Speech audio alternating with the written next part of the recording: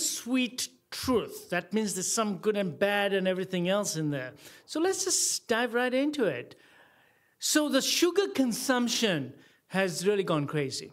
So where did sugar come from? It came all the way from Borneo, Papua New Guinea. And that was around the 12th century. And slowly, it made its way over to India. And in India, right around 1400 or so, somebody decided that, hey, we can make this molasses into crystals, and the crystals will last forever. And then when, of course, Alexander the Great and all the other people came, they saw the crystals, they took them back to Europe, and they could transport them. And that's how the Europeans got sugar. And then they got addicted to it. And then they went out and found the new lands. And in those new lands, new discovered lands, that's what started all the trade and all the plantations, et cetera, and you know the rest of the history. But basically, sugar's only been around for a very, very short time in our history. In our genetics, we really have not had exposure. If we look at our entire 100 years, let's say, of existence, sugar has just come in the last millisecond. So our body has not been able to adapt to sugar. And if you look at the growth of the industry, it's phenomenal. And then, of course, came World War II, and at that time the sugar levels went down. And then high fructose corn syrup came onto the scene in the 80s. And that, of course, added even further impetus to the sweetness on our sweet tooth. And then there you go, sugar, sugar, sugar all the way. So what's happened is man has evolved. Man did not evolve genetically. And I'm saying that we are now evolving hormonally. So we are now hormonally modified humans. Because if you take the genome of this fellow over here, it's not that different from this guy's genome or this guy's genome. And yet, how come they look so different? Because this guy's hormones are completely different from this guy's hormones. And I'm going to show you tonight that our hormones are changing. Our hormones are changing because of our habits. That's your problem. Now, I'm just going to say something. You get one person, and I give him 1,000 calories, he doesn't put on weight. The other guy, I give him 1,000 calories, and all of a sudden, he puts on weight. So the old theory was calories in, calories out. And I'm sure that you all know from my previous talk that that is a whole bunch of baloney. The body will take the 1,000 calories here in that person, and depending on their hormonal status, will burn it off. It'll go to the brown cells, and there's thermogenesis. Brown cells are fat cells that are brown. Their job is to burn energy. So you say, wait a second, you're telling me that the body is just wasting that energy? And the answer is yes. And then this poor fellow over here has no brown cells because he's got a whole bunch of insulin running around in his body. And therefore, he partitions those 1,000 calories straight into storage. And in fact, because he's partitioning it into his fat pads, he's hungry. So he's going to come back for another 1,000 from me. He's going to say, give me another 1,000. He's hormonally different. This fellow here is hormonally different. That's his problem. So all this theory that, oh, well, energy is energy and calories are calories in, calories out, has not worked. Everyone has been saying, eat less, move more, exercise more, burn off calories. And where did it make us go? We became fatter. We became iller. We became more diabetic. We're getting more Alzheimer's, more cancer, more high blood pressure, more dyslipidemia. And that's because our premise was wrong to start off with. If we want to make a dent to health today, we need to change our mind on what's causing us to be sick. It's your hormones. You are hormonally modified Homo sapiens. So let's look at our hormones here. You have anabolic hormones, which are your sex hormones and your growth hormones, and the big elephant in the room is insulin. Then you have your catabolic hormones, which are your thyroid, steroids, and glucagon. Now, although I'm going to make a very simple picture of your hormones, it's quite complicated actually. Because if your insulin levels go up, your growth hormone levels may go down, your sex hormones may go down, your thyroid hormones may go up, your steroids may go up and your glucagon may go up. Think about it. And you've seen it. Do you know, when I started medical school, I would look at overweight men and women, and I would say, you know, this person looks like Cushing syndrome. High steroids. So what happened? Well, there's something went wrong here. So when the insulin goes high, this side gets heavy. Well, this side must get heavy, so your steroids go up. And that's how you get that typical Cushingoid appearance of the people. And you wonder why all this. And then thyroid. Why are our thyroid hormones going crazy? Today, almost a third of people say, I've got a thyroid problem. It's because the body's trying to bring back homeostasis. And you'll find that so you fix this side, and you will fix this side. And I've done it. We've taken patients and fixed the insulin levels, and guess what? Even the hormones in the thyroid get better. Now, of course, that discussion is beyond the scope of today's talk. But you can understand that there's an intricate connection. When patients get extremely high insulin levels, the sex hormone levels go down. There's an epidemic of this going on. There's advertisements on TV. T levels are low. Get your testosterone levels checked. There is hormonal imbalance in men and women, left, right, and center today. And I'm going to try to convince you today that it's because of that big elephant in the room, insulin. And what modulates your insulin the most is your diet. So my goals today is to, of course, disprove the calorie in, calorie out theory. Antiquated, doesn't work. I'm going to prove to you that it's your hormones. I'm going to prove to you that what makes your hormones go bad was your sugar, your carbohydrates. These are the main drivers of your metabolic status. It's your sugar and your carbohydrates. Not so much of the others, not so much fat, not so much protein. It's the carbohydrates and the sugar. They are the main drivers of your metabolic condition. And it is the high carb, especially the sugar diet. And I'm going to prove to you tonight that is sugar. That's driving atherosclerosis, diabetes, hypertension, obesity, dementia, and likely cancer as well. One root cause of a multitude of problems. And if you look at those problems, those are all man-made recent problems. These are all diseases of modern man. What's modern man doing? He is eating sugar and carbs. So when we look at healthy populations around the world in the past, for example, the Inuits or the Maasai in Africa or the people in the Pacific people, everybody was healthy when they're eating the ethnic foods. Some are eating a ton of meat only. That's all they eat is meat and milk.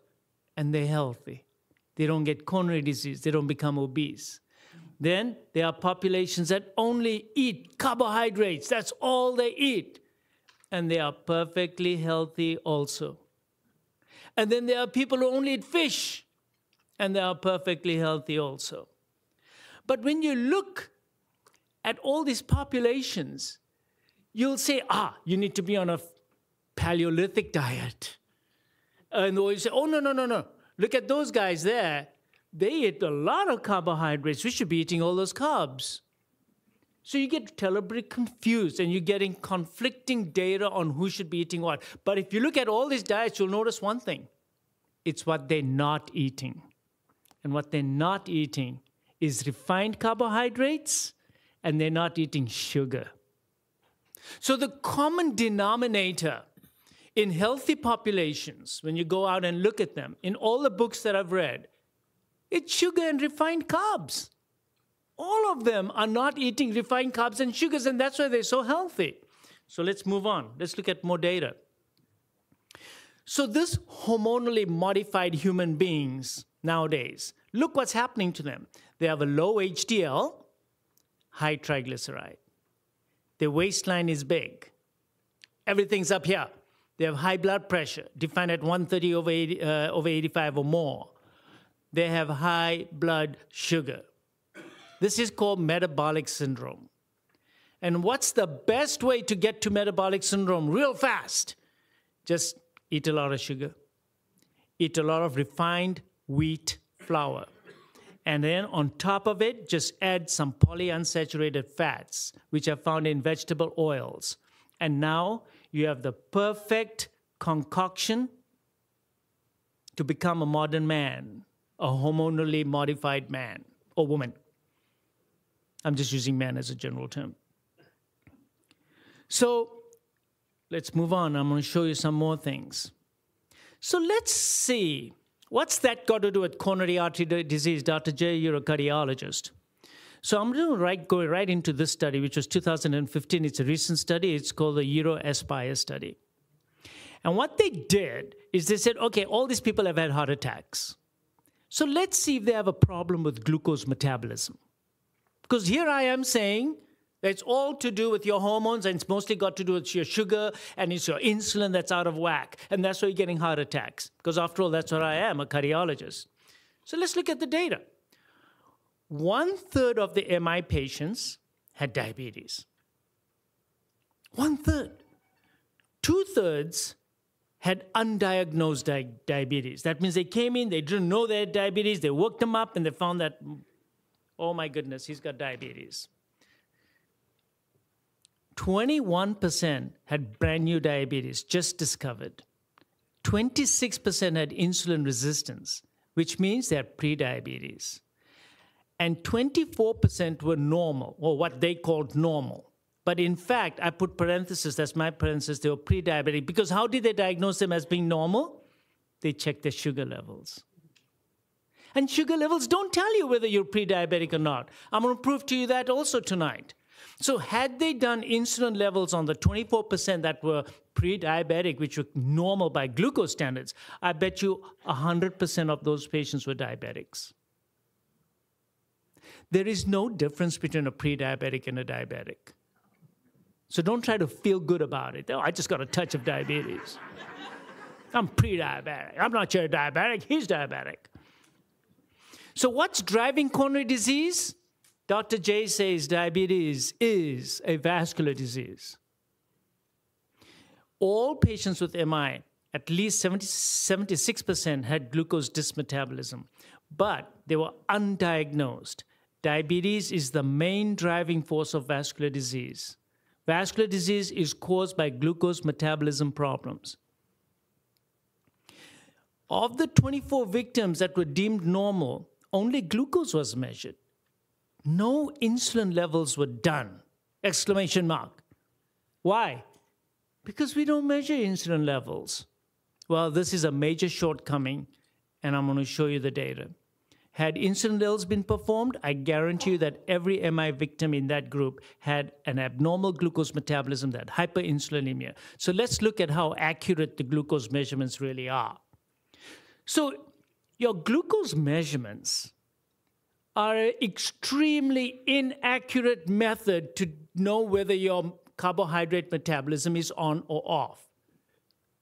Glucose is terrible. It's like if you want to know if your engine is good, it's like looking at the engine and say, yep, I don't see any grease on it, it looks great, this engine's running fine.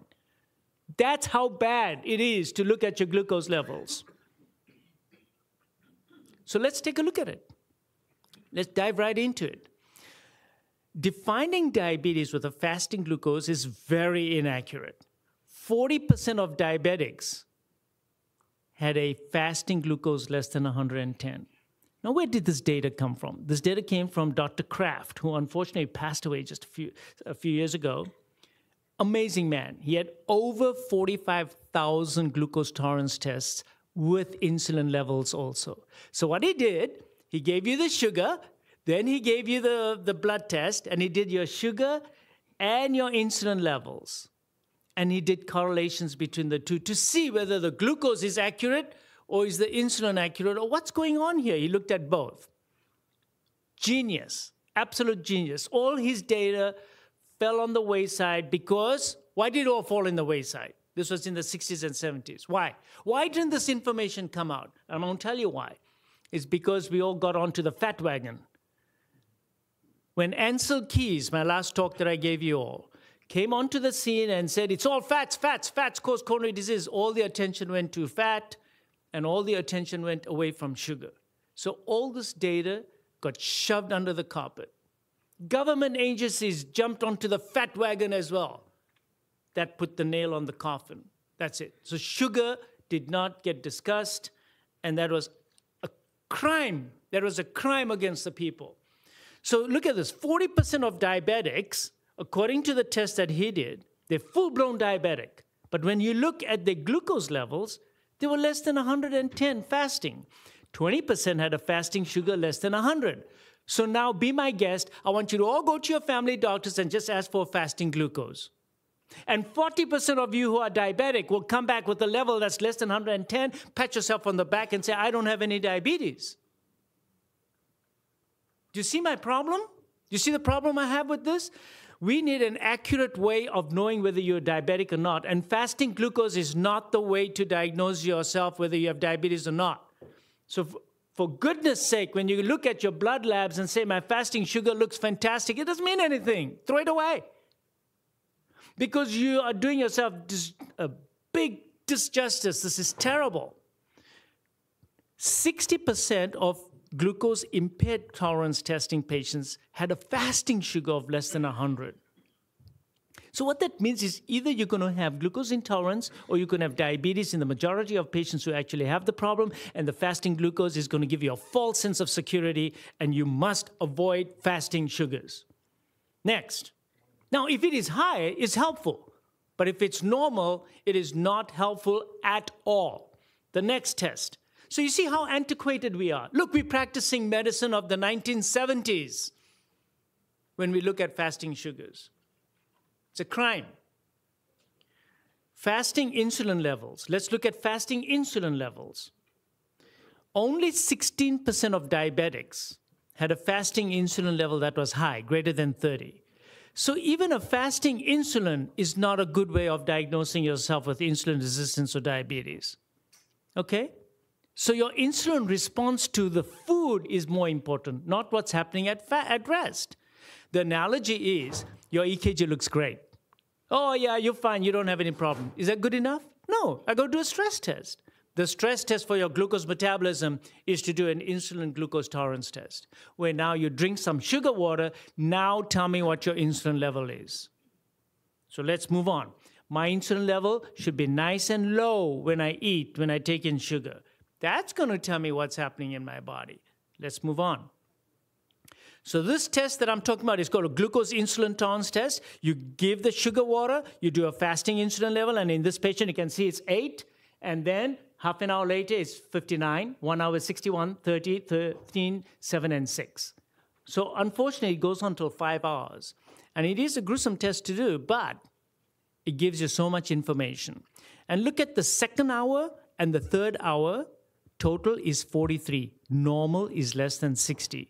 Insulin peaks at half an hour. This is a normal insulin response. This is how your insulin should go up and come down in a normal person. This is pattern 2, where look, your insulin fasting levels are still normal at 13, nice and low. But what's happening is that your second and third hour blood insulin is now greater than 60. It's at 126. Now, 44% of people who had a normal glucose tolerance test by sugar had this pattern. So what does that mean? Doctor, I went to my doctor. You're right. He told me that my fasting sugar doesn't mean anything, so he did a glucose tolerance test on me. So I drank the sugar water, and he only measured my sugar levels, my glucose levels. And I passed. Aren't I a great kid? And I said to him, you passed your glucose tolerance test? Well, 44% of people with a normal glucose tolerance test actually had hyperinsulinemia. So what? So even a glucose tolerance test is worthless? My answer, yes. Because you may increase your insulin level this much and keep your sugar under control, so you pass your glucose tolerance test. Your partner, massive amounts of insulin, keeps his sugar level under control. The difference is you both managed to pass your glucose tolerance test, but one had a massive production of insulin, the other one did not. It's your insulin response that's more important, because that tells you whether you have insulin resistance. Insulin resistance means that I produce all this insulin, it doesn't do any good to me. My insulin receptors don't respond to insulin. So when I become insulin resistant, instead of needing only 2 cc's of insulin, I produce a bucket of insulin now. Now my sugars are under control. It's taking a bucket of insulin to produce that same glucose response. And then, of course, when you can't produce any more insulin, guess what happens to your sugar level? Now you break through. Are you getting the picture? The sugar level now starts going up when your insulin levels cannot keep up anymore. They are so high. Your poor pancreas is doing overtime and it can't produce any more insulin. That's when your sugar levels will start going up now. And you say, well, now I'm a diabetic. Well, sorry, you've been a diabetic for 10 years. How? Because your insulin levels were high. And when your insulin couldn't handle it, that's when now your sugars went up. This 1970s and 1980s technology must stop today, because you lost an opportunity of 10 years to 15 years to treat patients who are hyperinsulinemic, but you missed them because their glucose tolerance tests were normal, because their fasting sugars were normal, because their hemoglobin A1Cs were normal. Let's look at pattern number 3. In pattern number 3, your fasting insulin is still normal, but look how massively increased your insulin levels are. And even at 3 hours, it's much higher. So you're getting a much longer insulin response. Now, I'm going to explain why all this is important in more detail. But look at this. Those who had a normal glucose tolerance test, 24% had this kind of pattern. So the GTT was normal. They went to the doctor. They got a glucose tolerance test. It was fine. But 24% of them had severe hyperinsulinemia. This high insulin level is killing that patient. It's clogging up his arteries, causing him to have blindness, renal failure, dementia, driving cancer, coronary artery disease, high blood pressure is caused by hyperinsulinemia. 58% of patients who only had a mildly abnormal glucose tolerance test had pattern 3, severe hyperinsulinemia. Next, pattern 4. Now, in pattern 4, your fasting insulins are high. So those of you who go for an advanced lipid panel blood test and you're measuring your fasting insulin, this is the only time you'll find that the fasting insulins are high. This is the only time. And if you look here, 6% of patients who had a normal glucose tolerance test had this pattern. 16% of diabetics had this pattern. 10% of impaired glucose tolerance tests had this pattern.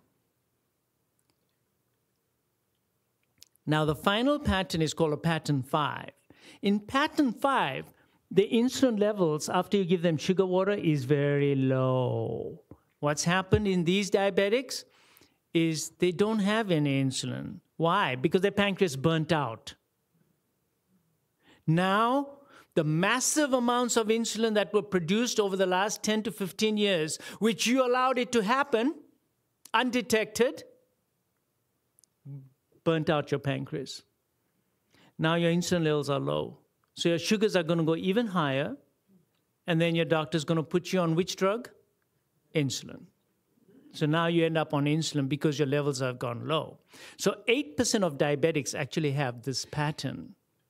But I'm going to tell you something, that those patterns that before number 5 was number 4, when the sugars become difficult to control, nobody's measuring insulin levels. So many level 4 patients who actually have a very high insulin level are getting even more insulin injections, making the problem worse. Do you get it? So I'm a diabetic. My sugars are running really, really high. I'm already on 4 drugs, and my A1C is 9.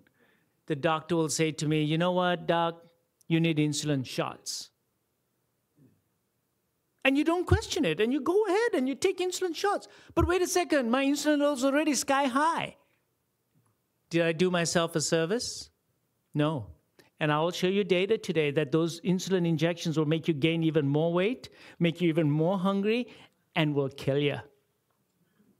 So what you need to do really at that point is do one of these tests to say, okay, doc, I've had diabetes for 12 years. Maybe I really, truly need insulin now. You are absolutely right. But measure my insulin level, please. How many of you had this done? One, two, three people had the insulin level check. This is ridiculous. It should be almost everyone who's a diabetic. Before you add insulin, you better know that your insulin levels are low. If they're not low and they're actually running high, by taking insulin, you're adding fuel to the fire. A lot of data to show this. Lots of data to show this. Yeah. So the glucose in a diabetic patient, the glucose tolerance test, 66% had pattern 3, 16% had pattern 4, 8% I told you had pattern 5, which is they no longer have insulin. So about almost 10% of diabetic patients are insulin deficient, but they don't know it. So they get even more insulin, which makes things even worse. Now, for patients who have normal glucose tolerance tests, normal GTT, I'm absolutely normal, my GTT is normal, 44% will have pattern 2, 24% will have pattern 3, 6% will have pattern 4, and 4% will have pattern 5. What does that tell you about your glucose tolerance test? It's worthless. It is totally worthless. So these are all without the testing of the insulin? Yes, these are all patients with a normal GTT. They go to the doctor, they drink that water, they check their sugars, and they get a pat on the back saying, "You're great. Go home. You're doing great." When all the time they have hyperinsulinemia. And then 10 years later, they're wondering why they ended up with peripheral vascular disease, coronary artery disease, hypertension, dyslipidemia, blindness, renal failure, etc., etc., etc. I'm going to leave that slide up for just a little bit longer. Normal glucose tolerance test does not predict hyperinsulinemia.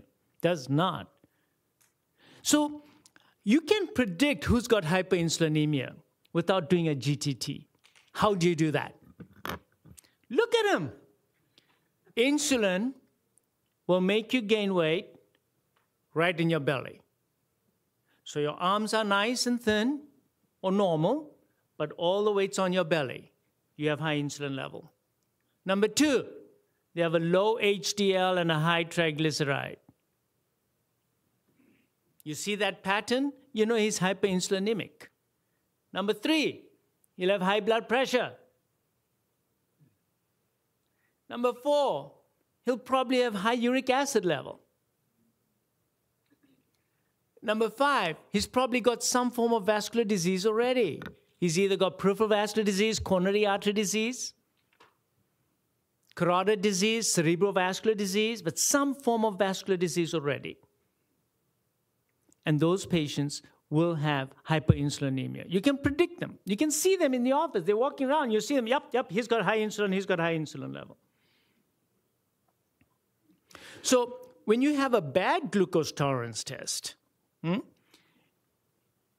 that's really bad sign.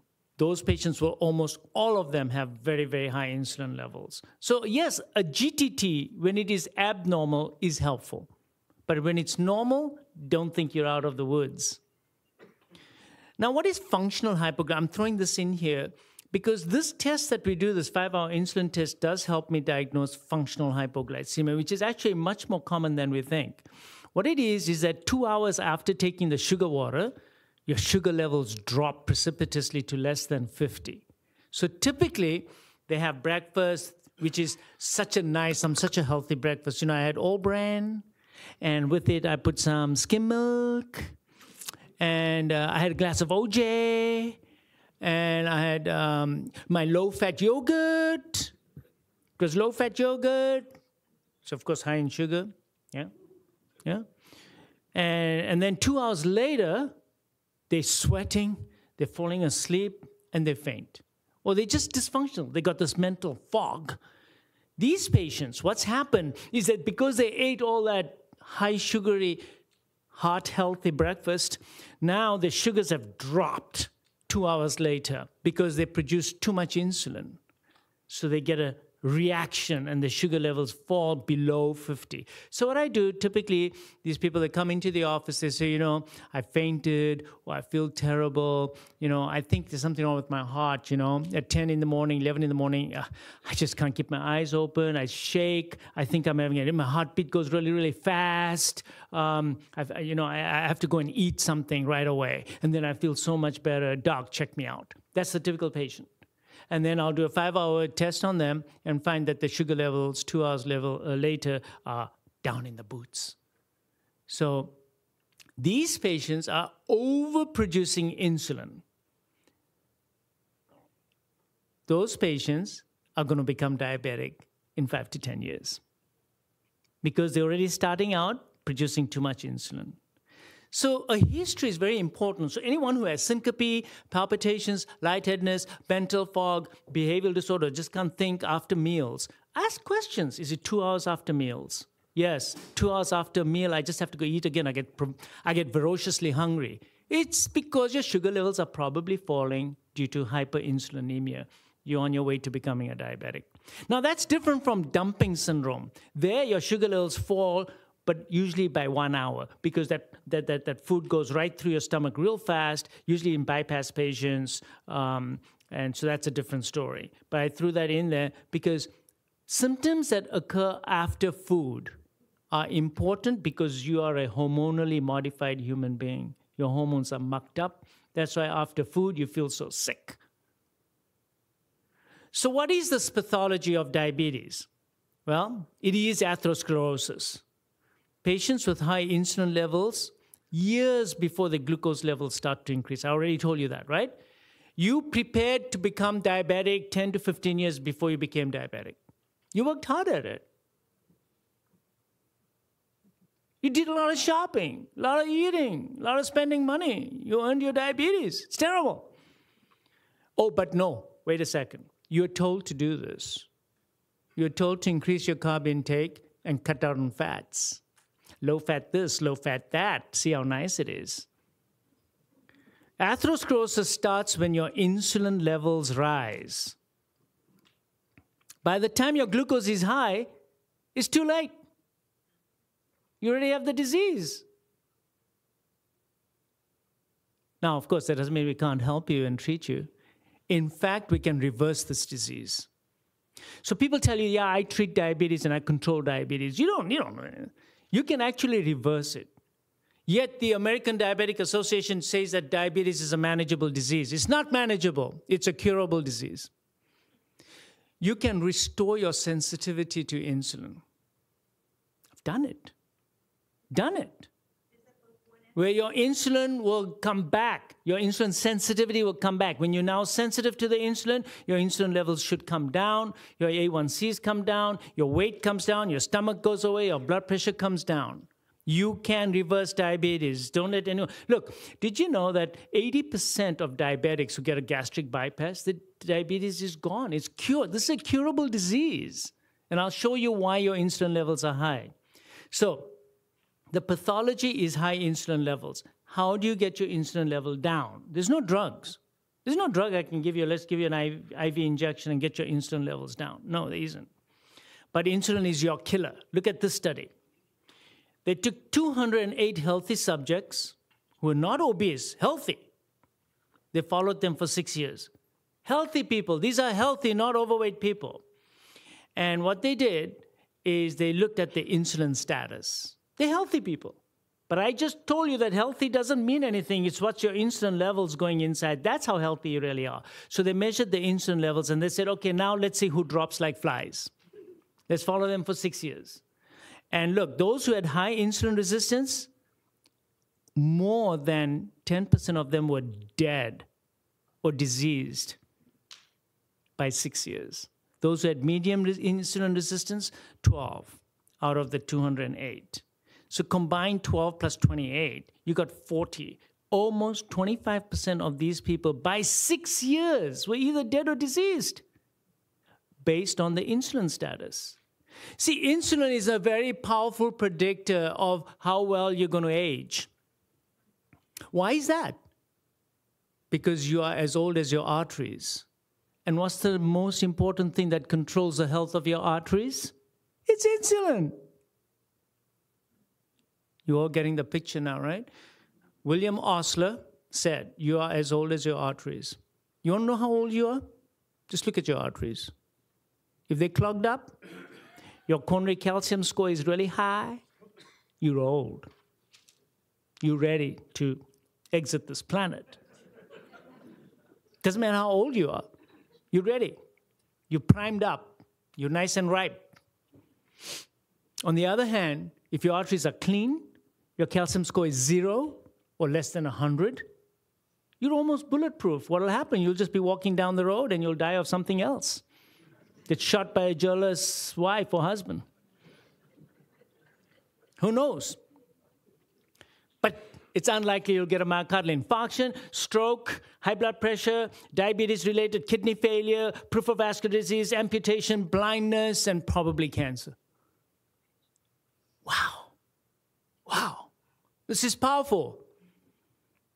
All right. So all-cause death rates are also related to your hemoglobin A1C. But why?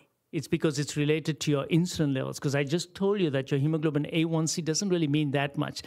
A1C does not reflect your insulin levels. A1C just tells you what your sugar levels are doing. And your sugar levels don't mean anything. It's what your insulin levels are doing. But here, even your hemoglobin A1C predicts who's going to get coronary artery disease, cancer, respiratory disease, infectious disease, and strokes. Now here, I have to stop right there and tell you all.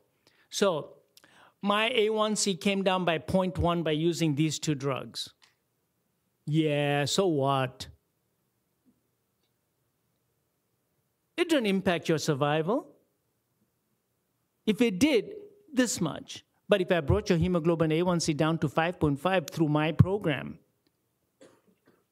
which is going to be complete abstinence from sugar, carbohydrates, and intermittent fasting, and bringing everything down and supplementing you and doing all the right things to you, I'll have a profound impact on you without any drugs or side effects of the drugs. Bring your A1C down to less than 5.5. Now, that is medicine. And by the way, that's not curing the patient. What that is bringing the patient back to his normal way. That is fixing his insulin resistance. That is hormonally going back to the way you're supposed to be. And you know what? When you hormonally go back to normal, the body has the infinite intelligence to give you the health and body that you really deserve to have genetically. But we muck it up through mucking up the hormones. Fix this, and your body will get back to the way it was supposed to be and designed and runs the way it's supposed to run. So how does this insulin and glucose dysmetabolism cause this disease process? How does it do it? We've known since the 70s that insulin causes endothelial dysfunction. That means the blood vessels can't vasodilate and constrict. Insulin directly reduces your nitric oxide levels. It causes atherosclerosis of the artery, microangiopathy in the retina, the glomerulus, you go blind. In the glomerulus, your kidneys go to piece. You get coronary artery disease, microvascular disease inside the heart, CNS. CNS, let me tell you about the CNS. Yeah, I'm worried about Alzheimer's. You should be more worried about microvascular disease in your brain. And after all the research that I do, I've come to the conclusion that at least 70% of all the dementia that I see as a cardiologist in my office is vascular disease. It's microangiopathy in the brain. And you look at the CT scans, it says small vessel disease. What does that mean, small vessel disease? I wasn't born with small vessels in my brain. Small vessel disease is diffuse atherosclerosis in the brain. And it's all caused by the same thing. The same thing that gives you a heart attack gives you peripheral vascular disease. That same thing gives you carotid disease. That same thing gives you a stroke. That same thing causes you to have dementia too. They're all one and the same thing. And I take it a step further, that there's so much data now linking insulin and sugar to cancer. That cancer cells behave totally differently when they're in a situation of high insulin, high glucose. There's a direct correlation between insulin, sugar metabolism problems, breast cancer, and colon cancer. This is unequivocal. This is no, oh yeah, he's just conjecturing. There's data on this. Now, I can't show you all this stuff, can I? But I read on your behalf. And one day I might show you those slides too. So Dr. Stout was a professor. He was in Dublin. He had all this data in the 70s. It all got eclipsed. Why? Because we all jumped onto the high-fat bandwagon, saying that it's fats that causes atherosclerosis, not sugar. To the extent that in 1977, the McGovern report came out. The McGovern report was written by one man who happened to be a vegan, and he also said, oh, yeah, we mustn't eat meat, and we mustn't eat red meat. He had no data. The scientists all got up and said that, hey, this is wrong. We shouldn't be telling the American people to cut down fat when there's no evidence that it is saturated fats that cause coronary artery disease. But because of people like Ansel Keys and everybody else, why were we so high on fats? Well, look, people were dying. We got to do something. If all of you have a complaint and I'm the physician here and I have a policy, then I can rubber stamp I'm going to do something about it. So based on extremely flimsy data, they came out with the food pyramid, which basically vilified fats, and all the attention went on to fats. And of course, then it spawned a whole industry to produce low-fat diets. And by the way, you all carried out all the recommendations. You're such good people. You did. 35% reduction in red meat consumption. On average, 30% reduction in the amount of fats that you took in from saturated fats. All of you did it. And you have to replace that with something. And you increased your intake of carbs. So you all went on a high-carb diet, eating all that bread and wheat products, crackers, potatoes, starchy vegetables, yams and beans and all these things. And your carb intake just shut off. Now, that's okay. Look, I don't have a problem with glucose. And starch is glucose molecules stuck together.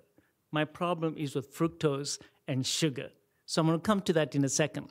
But what that did, it spawned obesity. So let me clarify something with all of you right now. The problem is with fructose, not so much with glucose. Starch is 100, 200 glucose molecules stuck together. That's starch. So you eat a potato, you're just going to get a lot of glucose into your body, not sugar. It's potato. It's a natural thing. It's got glucose. Glucose will be handled by your body. But if you take too much of it, you will put on weight. But that fat will be healthy fat. It will not be this. And I'm going to show you today that the fats that goes here is generated by fructose. So people around the world who are on a high carbohydrate diet, they didn't get the disease. So I don't mind that all of you went and started eating more carbs. It's the sugar that got you, because there's a combination of sugar and starch that made you overweight. Now, when you get sufficiently overweight, you will become insulin resistant also. But did you know, if you look at all obese people, only about 30% have bad fat. So the others have healthy fat. They're not sick. They don't have metabolic syndrome. They don't have a low HDL and a high triglyceride. They just overweight, but they're otherwise healthy. Those people are consuming too much carbohydrate. So I do put them on a low-carb diet, but for a different reason. I just want them to lose weight because I don't want them to become insulin resistant in the future. And I don't want them to get joint disease. And I don't want them to get high blood pressure. But that's different from the guys who have got this, and I do a biopsy of that. It's full of macrophages. Lots and lots of macrophages, inflammatory cells. Look, fat should be fat. But the fat that is in the viscera in patients who are on a high sugar diet, that fat is full of inflammatory cells. And it produces tumor necrosis factor, interleukin-6, I mean, name it. And these things drive the atherosclerotic process. They have inflammation in their body. Fat itself is not inflammatory, but bad fat is. So I'm going to come to that in a second here. So He said that it's the insulin and dysmetabolic condition that caused by insulin that causes disease, vascular disease. I told you endothelial dysfunction. Smooth muscle proliferation. That's when the arteries get hardening. The smooth muscle proliferates, so the muscle becomes harder, thicker. Lipid deposition.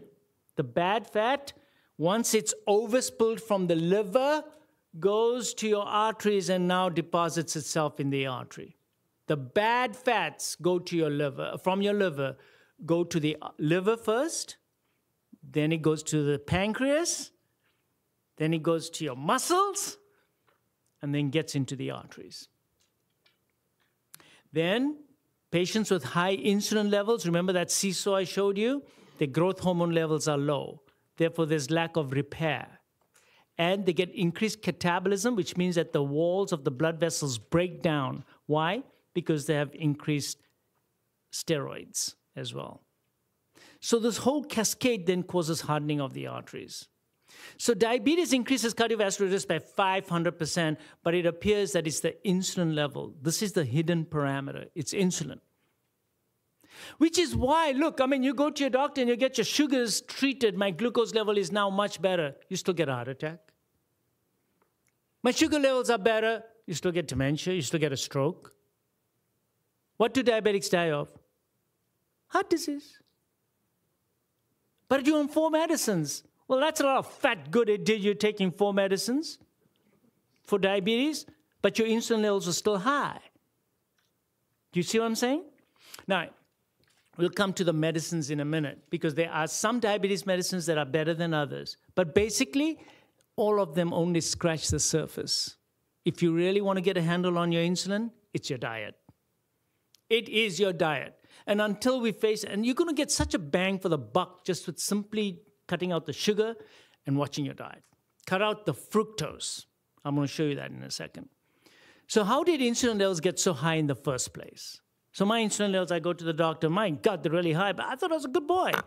Well, because you developed insulin resistance. So why did you get insulin resistance? Because you were eating too frequently. Oh, because you got to eat 5 times a day, you know. Keep that energy level good. Isn't that the advice you were given?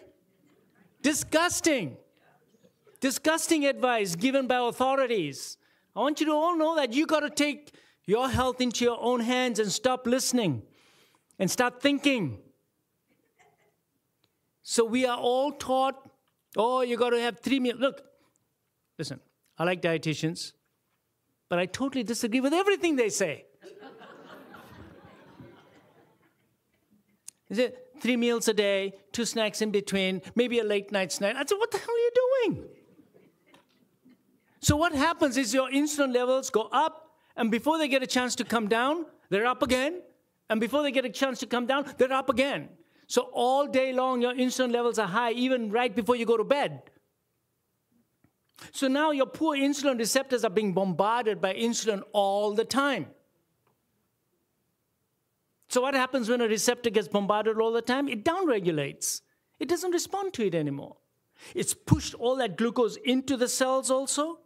There's no more room now. Those carriages are full. You can't push any more glucose into the cells. The poor insulin can't do its job. So it says, well, you know what?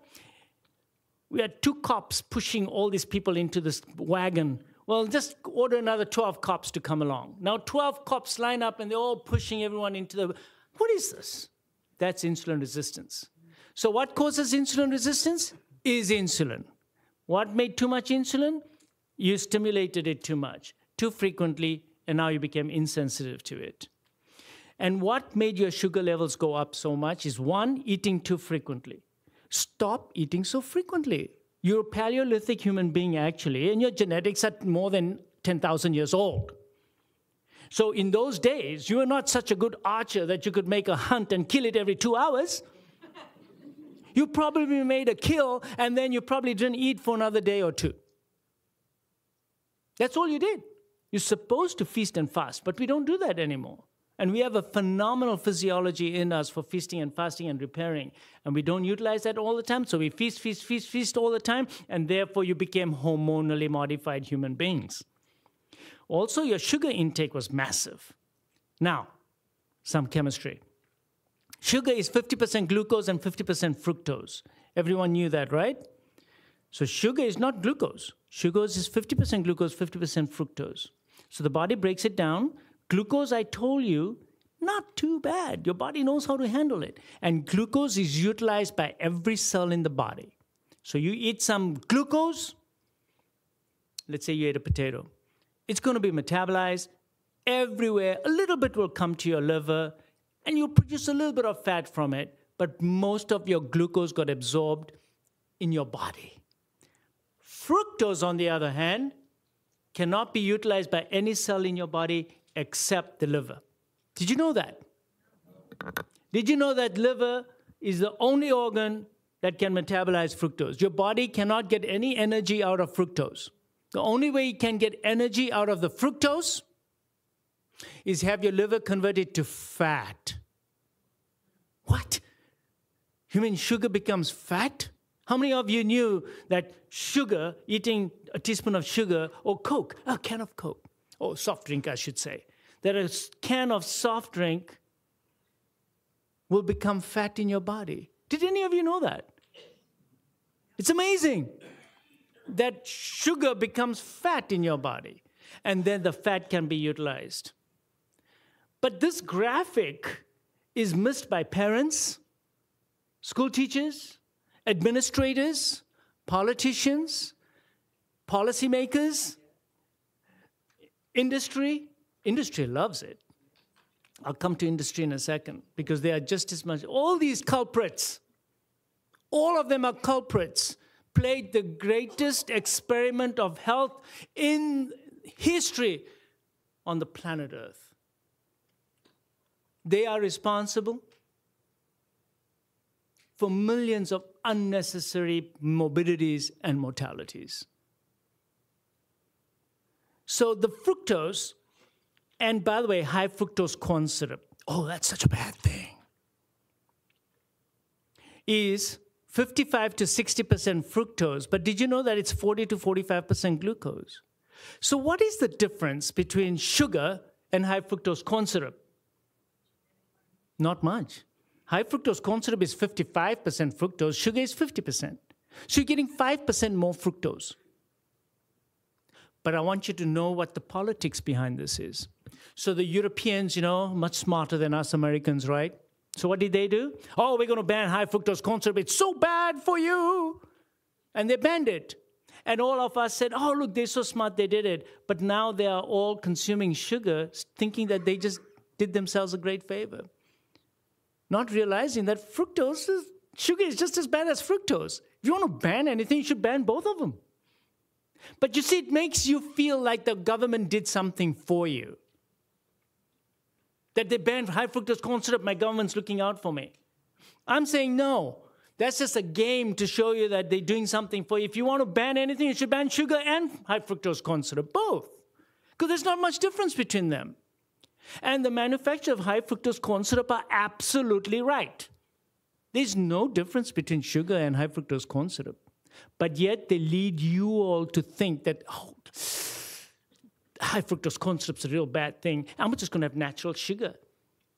I'm going to have natural sugar. Now, how many times have I heard that natural sugar is fine? I even have brown sugar, by the way, you know, which is white sugar, but it's got a little, it's brown. Well, who cares whether it's brown or not? It's still sugar.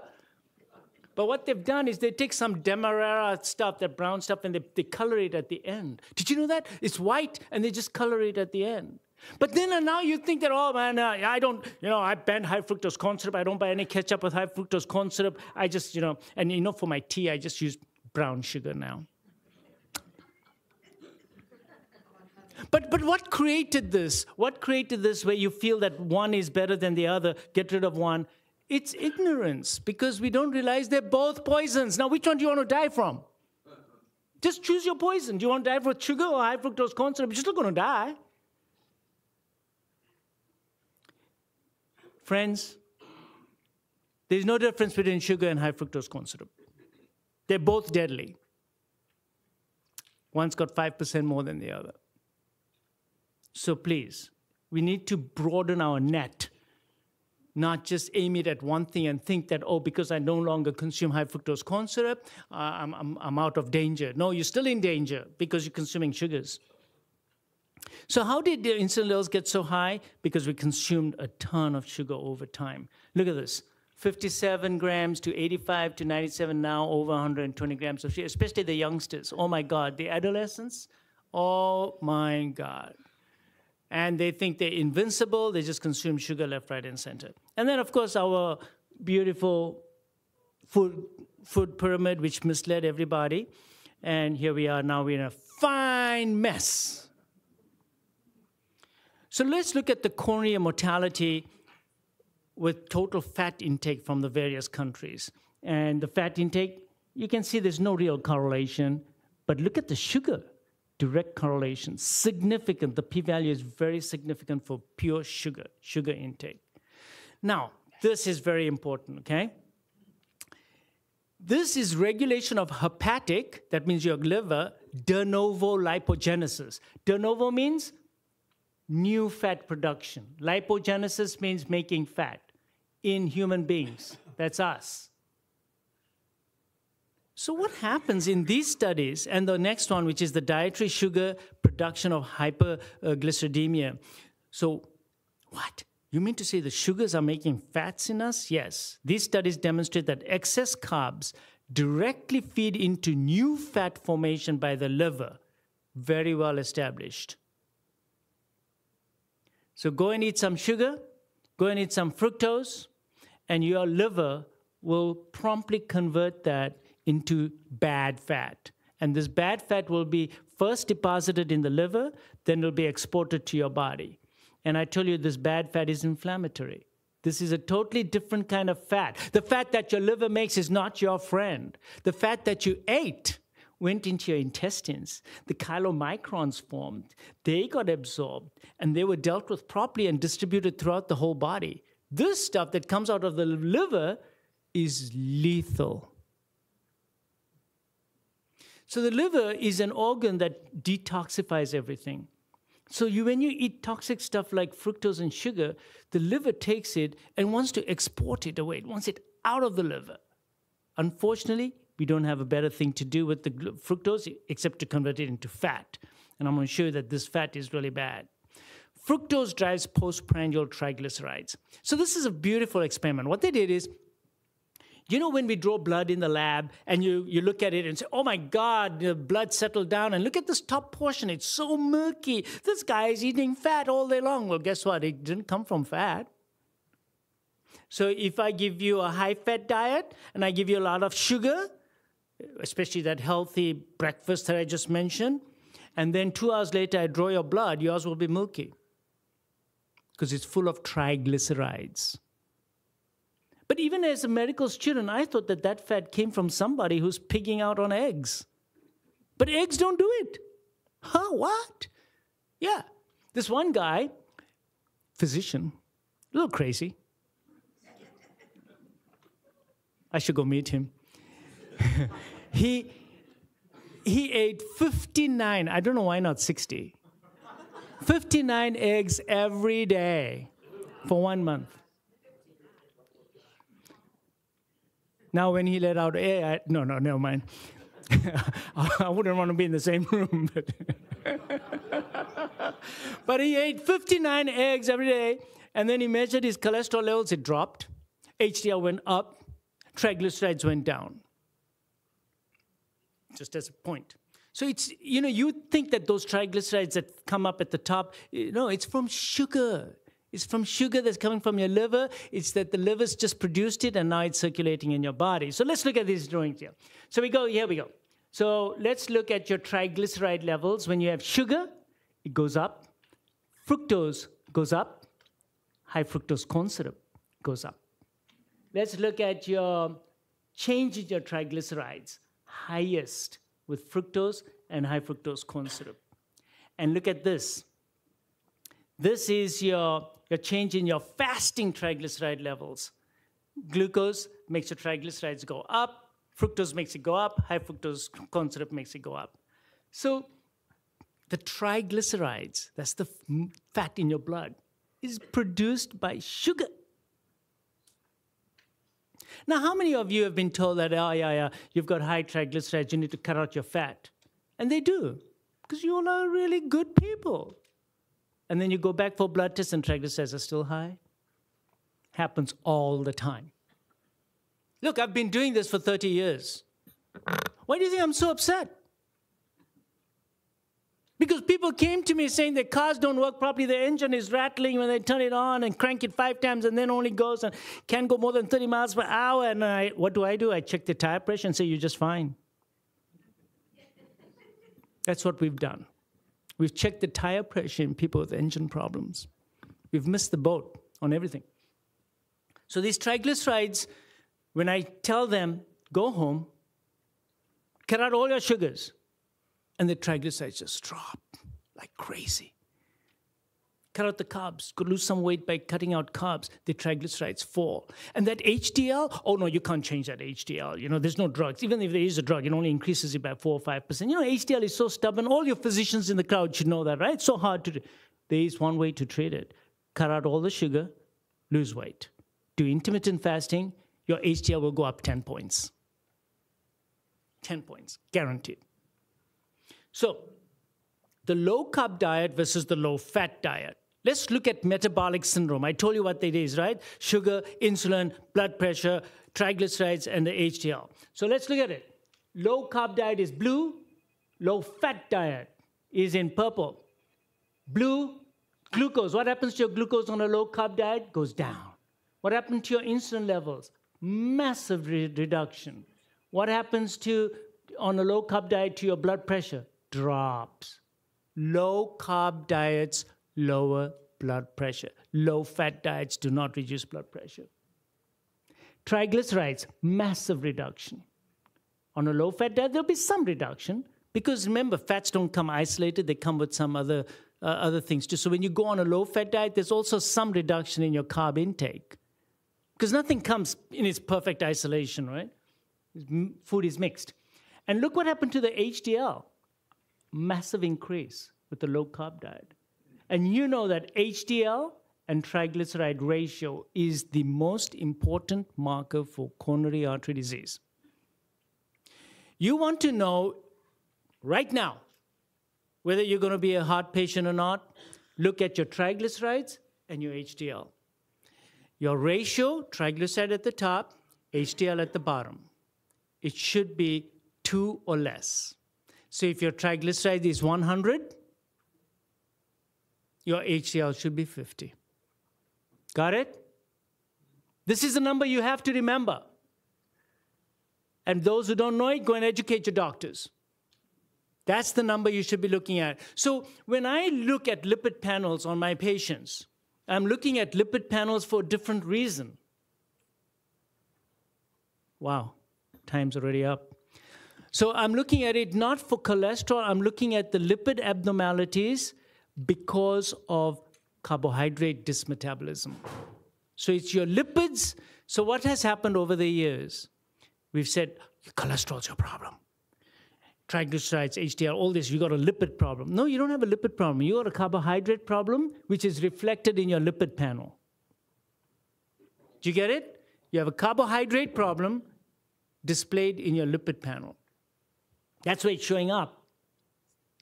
So this is what happens. Fructose goes to pyruvate, increases uric acid, which causes hypertension. JNK1 goes up, that causes insulin resistance in the liver. And pyruvate goes to acetate, then high amounts of citrate in your mitochondria. VLDL, the bad fat.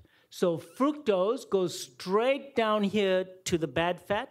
The bad fat goes to your belly and gives you a belly, goes to fatty liver, you get a fatty liver, and then goes to insulin resistance because now your liver cannot respond to insulin anymore.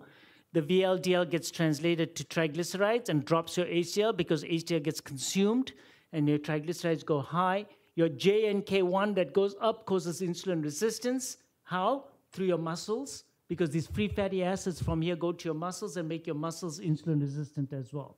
Very complicated, very complicated. But in a nutshell, it all starts with fructose. This is the best way to get to this is through fructose. So fructose is not glucose. Fructose is 7 times more likely than glucose to also cause advanced glycation end products. What that really means is that in its metabolism, it generates a lot of reactive oxygen species compared to glucose. In glucose, anything that combustion occurs, you're going to get free radical generation, right? Oxygen-free radicals.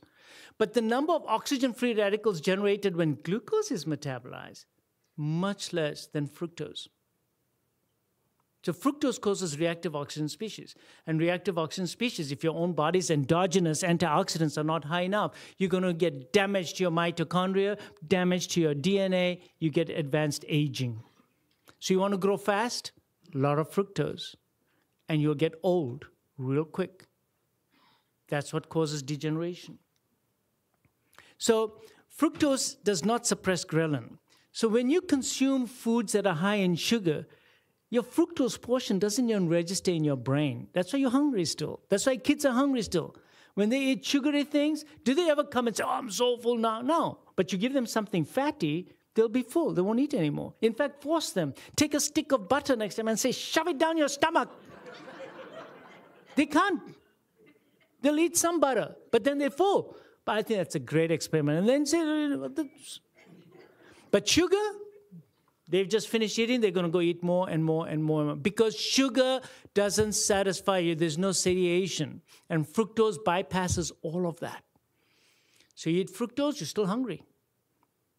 So there's no balance. There's no checks and balance. You eat fats, you eat proteins, you're going to produce cholecystokinin. You're going to produce leptin. Nothing will happen with sugar. You'll just keep eating and eating and eating.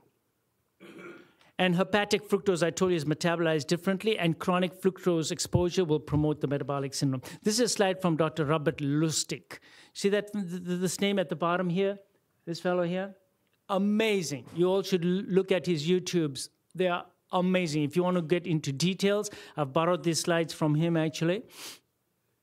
So we show here that non-enzymatic glycation, much higher with fructose than glucose. So much more damage done to the body with fructose than glucose. So how many fruits do I eat a day? 1, maybe. But I eat berries every day, blueberries, because they have coloring in them. The darker the fruit, the better. So I love blueberries because they give me the fruits that I need, my antioxidants that I need, my anti-cancer medication. All that is built into my blueberries. But you won't see me just chomping down an apple, then an orange, and then a banana, and then a bunch of grapes, and sit there doing my homework with grapes over there. No, you won't see me doing that. Because, look, fruits are supposed to be at the fall of the year. For what? They all grow in the fall. Why? Because they're supposed to fatten you up for what? For winter. But no, winter never comes. So we have a fall throughout the year. Fruits are overrated. And when I said that to my dietitian, she almost had a seizure. Because she was promoting 5 fruits a day. I said, you crazy? How can you eat 5 fruits a day? Unless you want to get fat. Unless you want to become hormonally modified. Yeah, be my guest. So this was a fantastic study also done by Robert Lustig, and this was done in kids. Well, and I'm going to have to run real fast because I think I only have another 10 minutes max. But the bottom line in this is they took kids and they gave them the same number of calories, but they took out the fructose and just gave them instead glucose. So the total calories was the same, but only fructose they took out from their diet. And look what happened. The glucose tolerance tests got better, and the insulin levels dropped. The insulin resistance went away. So remember I was telling you earlier on that glucose is not so much of an enemy, except if you're overweight. But if you're looking at your hormone and your metabolism and everything else, it's the fructose that's worse. These kids, the 2 groups, had the same number of calories. They replaced the fructose with glucose, and look what happened. The insulin levels came down, the glucose tolerance test got better. Who's the culprit? It's the fructose. You want your kids to be healthier? Cut out the juices. Juice is not a healthy food. Fruit juices are poisons. especially for kids. Diet induced obesity in mice. Oh, this was a great study. So let me tell you, this is fantastic. What they did here is they took mice, okay, and they gave them standard chow. And they looked at their weights. And then they gave them a Western diet, and of course they went really quite fat. And then they gave them a really lot of fats in their diet, lots of it, with carbs and everything else. And they got really bad. So this is not just high fat, it's high fat plus high carb, just a lot of calories. Then what they did is they took the standard chow and they pulverized it. In fact, they took all three and they pulverized it into a fine powder. And now they fed it to the rats, and all of them got fat, no matter what they ate. What's the lesson? Wait, there's something we do, something very similar to this, don't we? It's called flour. It's called bread. So when you eat bread, you pulverize the flour, which is absolutely worthless now. There's a direct correlation from the year 1880 onward, when the incidence of all these diseases I talked about started going up. Why in the year 1880? It's because when the steel mill was invented. The steel mill and the milling process of wheat came about.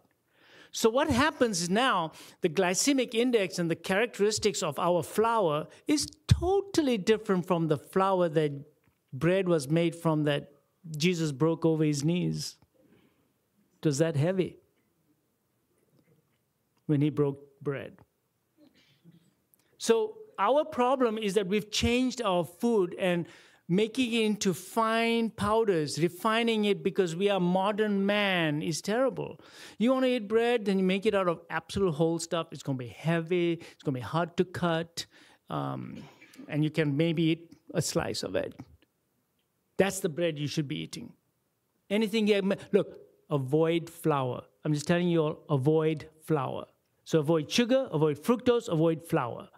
And the last thing, of course, is vegetable oils, which I touched upon in my last lecture. So don't eat vegetable oils. If you just did these things, you will be extremely healthy. Avoid sugar, avoid fructose.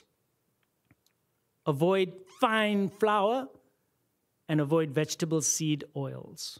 Vegetable seed oils made from seeds. That doesn't mean coconut oil. That doesn't mean olive oil, because that's made from the pulp. That doesn't mean butter. It means sunflower seed oil, soy oil, canola oil, all the oils that are manufactured. Those are the ones you must completely avoid. So here, postprandial sugar again. This is insulin and GIP response to refined bread. Look what refined bread does. Shoots up your plasma GIP levels and shoots up your insulin levels. Look at that. Versus more whole grain stuff, whole grain pasta. It has to be whole grain. It won't taste that good. It'll be heavy. It's hard to cook. But everything has to be whole grain. It has to be the way nature gave it to you. Otherwise, don't eat it. The more refined it is, poison. I just showed you the slides. Unless you want to spike in your insulin and your GIP. So excess exposure to insulin is the primary cause of insulin resistance. Too much insulin causes insulin resistance. To bring it down, you got to change your diet. Stop stimulating insulin in your body. And fat cell dysmetabolism also causes insulin resistance. Okay, fine. The liver is the main source of the insulin resistance, mainly caused by fructose, which is found in sugar, of course.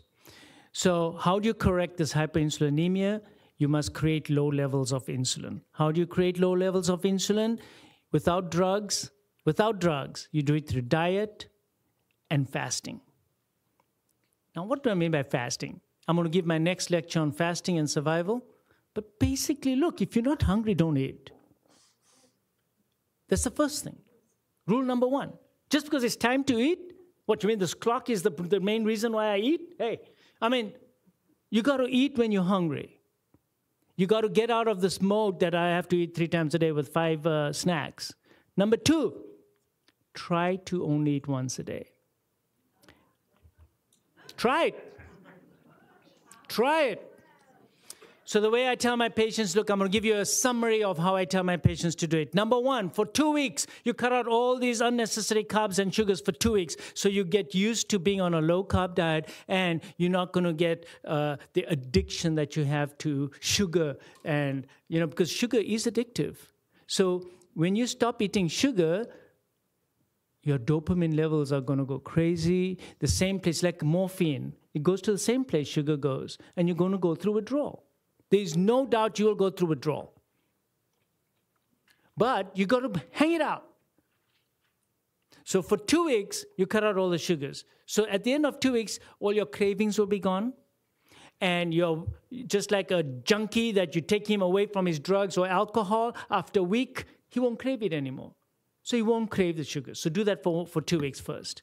Then after 2 weeks, randomly skip a meal here and there. Today, I'm not hungry, skip breakfast. Tomorrow, I'll skip lunch. Friday evening, I was really busy, something, skip the dinner. Now, have the meal that is socially best for you because you don't want to get kicked out of the house either. So, but learn to skip meals. You'll realize, my goodness, I didn't die. And when hunger does come, it'll be gone. Hunger never stays all afternoon.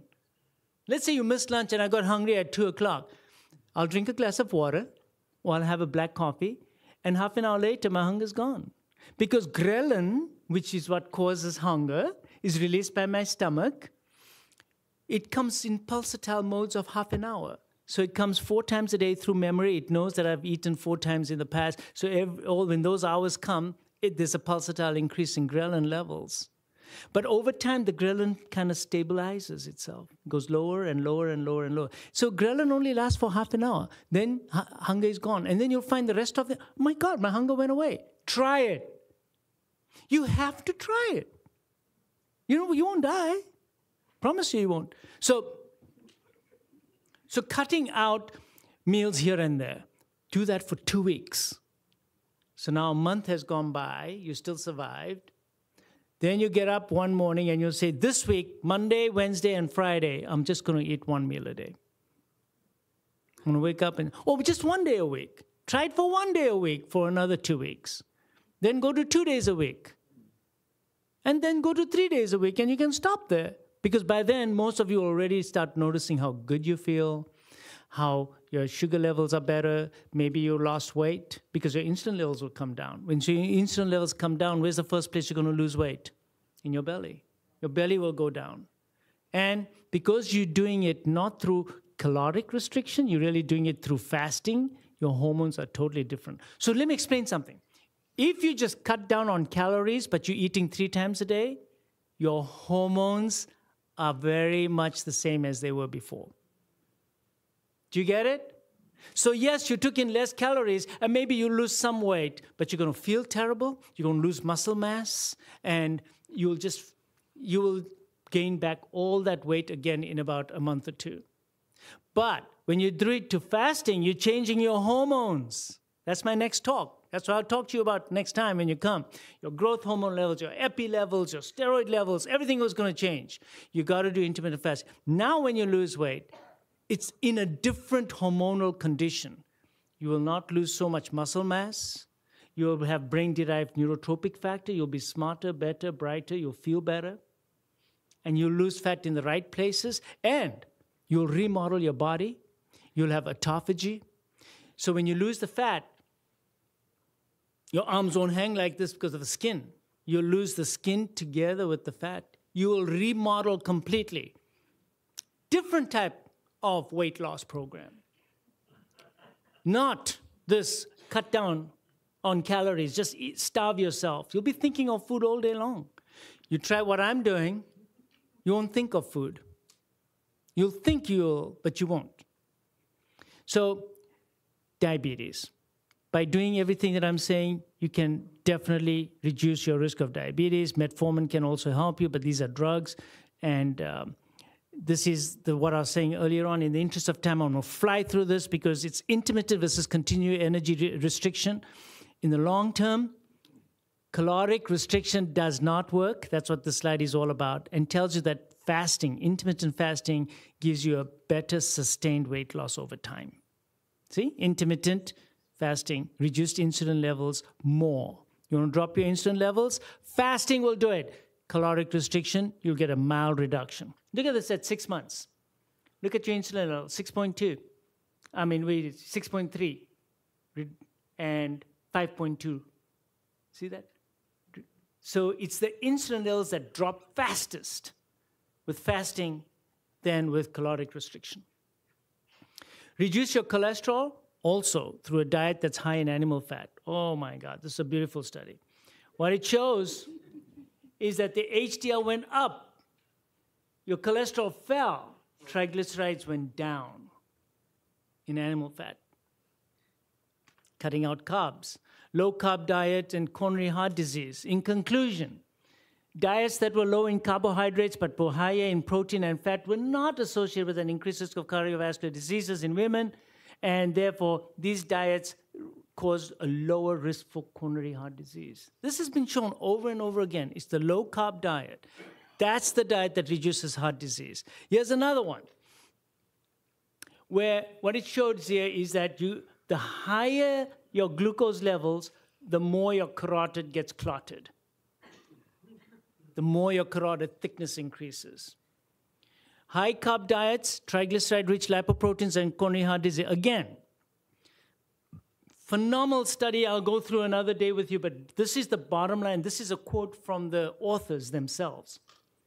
Given the atherogenic potential of these changes in lipoprotein metabolism, it seems appropriate to question the wisdom of recommending that all Americans should replace their dietary saturated fats with carbohydrates.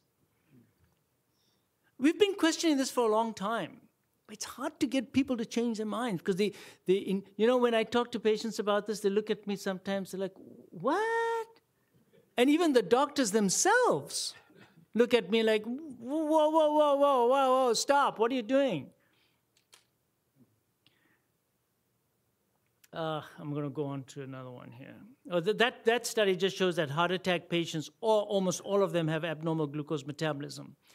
Oh, this was phenomenal. 33% reduction in your triglycerides, HDL, massive increase of 11%. The VLDL, the bad one, goes down by 30%. Insulin level dropped by 34%. In who? In a ketogenic diet. Now, I'm not advocating that you all go on a ketogenic diet, because in this diet, 80% of the fat is from fat and 20% from proteins and carbs. That's an extremely carb-restricted diet, and it's very hard to do. But these are studies that were done on people who had like seizures, and they said, my God, yes, the seizures are better, but look at the blood. And they get very low incidence of heart disease. Now, I'm not saying we should go on a ketogenic diet at this point, but I'm saying cut down on your carbs. Okay? And 6 months, low-carb diet, okay? Look at what happens. Decrease in your cholesterol, LDL goes down, triglycerides, 56 points. HDL went up by 10 points. All this is how you can improve your insulin resistance. All these things. Peripheral vascular disease. In peripheral vascular disease, cholesterol was not found to be a marker, but insulin definitely was a problem. Now, this is my last slide, so you all will be happy to hear that. This is just to show you that as a government agency, if we ban sugar, it'll work. Watch. This is the consumption, the blue is the consumption of sugar. 1915 went up, and then what happened? Yeah, the war. Sugar consumption went down, then it went up again, the blue, the sugar, and then the next war came, went down. And then look at the red. Huh? What happened? What happened to mortality? Oh, it's the other way around. Sorry, diabetes mortality, and this one is the sugar consumption. Exactly on top of each other. So mortality, diabetic mortality, which is basically cardiovascular disease, mapped exactly the sugar intake. Not the fat intake, sugar intake. Sugar intake. Because during the war, there was no sugar. It was rations. That's my next talk.